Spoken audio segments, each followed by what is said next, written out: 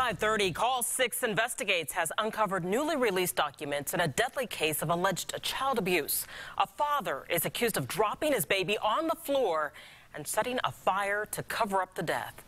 Call 6 Investigates' Kara Kinney joins us with the paperwork that shows people tried to warn the Department of Child Services about Cory Wallace. Kara?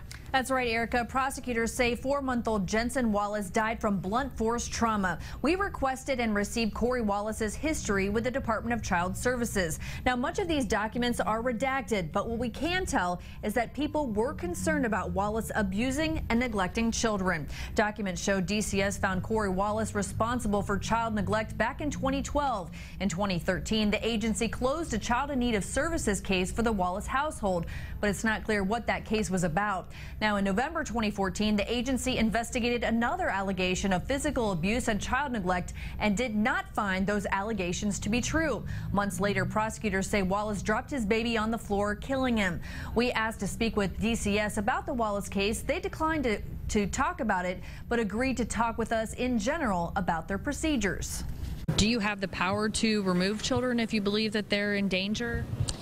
A family case manager is able to assess safety, and if there are concerns that the child may be unsafe, then that family case manager would use the team around him or her to decide if the child should then in fact be removed. There is a need for judge approval to confirm that the removal should have occurred. When a child dies, does your agency look back at what maybe it could have done better? Anytime we receive an allegation of abuse or neglect in general, the department takes a really detailed and thorough look at the family and their history and what can be done to ensure safety. When a child unfortunately dies, there is a very detailed multi-layer approach to reviewing that case and to, doing that on the county level as well as the state level.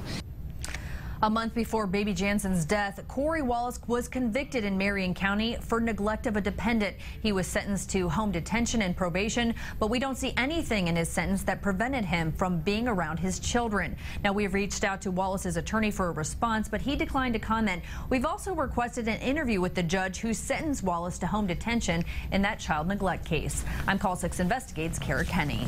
Kara, thank you.